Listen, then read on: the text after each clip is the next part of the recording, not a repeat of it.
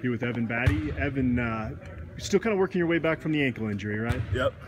How much rust do you feel like there is still kind of to work off at this point?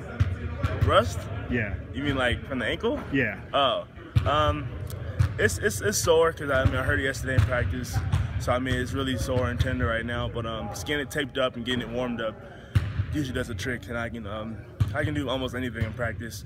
Some stuff hurts more than others. I just got to push through though. I'm sure that had to be super frustrating going over to Europe and not being able to participate, but just the experience in general, did you still feel like that helped you just being at practice every day? Yeah, just being at practice every day. I got hurt the day before we left to Italy, and that sucked because obviously I didn't get to play in Italy, but just being over there, experiencing the culture, all the different customs they have, kind of just the food, the traditions, the dancing, all those little things that they do over there are just so different from like us in America. So that was just a great experience to be a part of, and just be with the team, and just help coach and encourage my team through those games in Italy. Between the Italy trip and the training with the Navy SEALs, have you guys started to form that bond, the older guys in your freshman group? Yeah, definitely. After the weekend with the Navy SEALs, the understanding of your brother is so much more heightened now that, like, McKinley right here, like, is my brother, Dom's my brother, Dallas, all my brothers. So it's kind of just like they just really brothers, right? Brothers. They kind of just really pulled us up by our bootstraps and just made us really tie together and be one family and really prove that we're one family. Because we said we're one family, so they were like, all right, prove it to us that you're a family. On the court, what do you think you can provide for this basketball program this season? Just toughness and energy and excitement. I like to be physical. I like to push around. That's always fun. And then just excitement and morale, just boosting my guys up and just being positive. And in terms of just your body transformation, what's the ultimate goal there? My goal was to get to 275. I'm at 270 right now, so. Oh, wow, okay. I came in this summer at 295. So, just getting as healthy as possible, is probably the most accurate goal.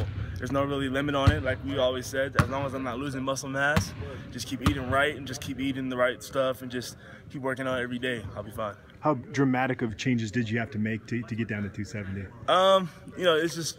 It's some pretty big dietary changes, just like, I don't really eat dark meat anymore, so I don't eat beef, steak, pork. I just eat chicken, turkey, fish.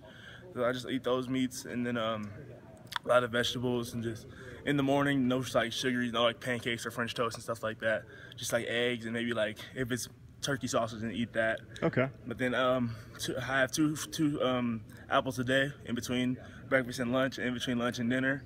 So we just don't eat late at night, and then all the working out would do will fall into place, and it's all tread down from there. And you're a big guy. You want to kind of keep that size, right? Yeah, that's definitely a big part of my game, is being big and being physical and being able to push people and use my weight against people. So as long as I'm moving well, though, I don't see a problem. Seems like you're enjoying life in Boulder so far, based off your Twitter. Yeah, I go to all the sporting events just as much as I can. I go to volleyball, I go to soccer, I go to football, obviously. So I'm just so happy to be here and a part of the community, part of the school, and just you can see it in my expressions at the games. I'm just happy to be there, just happy to cheer on the team. Has there been a favorite thing that you've enjoyed about being here at CU as a student athlete so far? Probably just interacting with the fans. Just going when you go off campus and you just a fan comes up and says like, "Hey Evan, how you doing?" Probably that, just that interaction between the fans and the team and the community. That's probably the greatest feeling, being a player and just being able to interact with the community.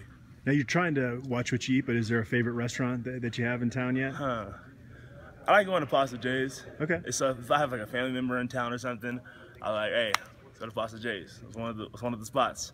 So Pasta J's is probably the one. Cool. Thanks, Evan. Appreciate it. No problem.